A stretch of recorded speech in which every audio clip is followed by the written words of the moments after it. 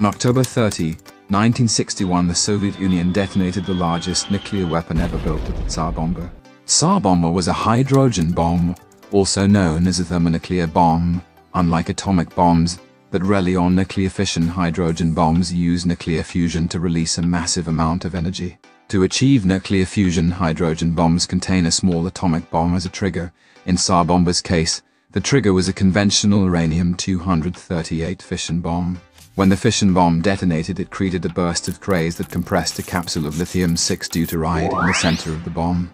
This compression triggered the fusion of the lithium-6 and deuterium, releasing a tremendous amount of high energy.